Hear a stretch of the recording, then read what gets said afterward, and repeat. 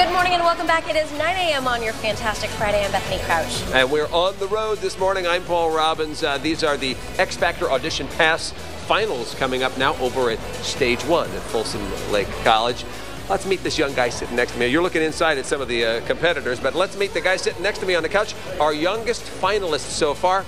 Good morning, Grant. How are you? I'm great. How about you, sir? Very well. Let's get your full name. You're Grant? Grant Carson. Carson. How old are you, Grant? I'm 13. Way to go, man. And look, I got to show everybody what you got. You're number 20, getting qualified here, so very nicely done. What'd you sing? I sang Blackbird by the Beatles.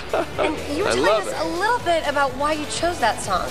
Yeah, well, Blackbird is about rising up from trials and oppression, and recently I've experienced the greatest trial as my mom has endured many harsh treatments for stomach cancer. And through this, though, I've learned a greater sense of love and perseverance, so much so that I've released my debut EP CD. Wow! Get out of here! And you're something of a promotional animal, if I may say. That's nicely done. Do we have time? Yeah, can you sing? Give us a little Blackbird. Blackbird singing in the dead of night.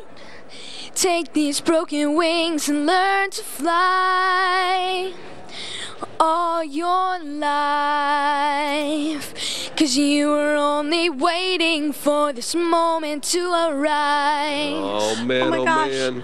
I'd buy your album. We just might be seeing you and Simon Cowell together very nicely tonight. Congratulations. Thank you so much. We'll see you inside in the finals, okay? All right, thank you. You stay right there for a minute. 13-year-old Grant selling it. I'm impressed. Larissa's going to like him.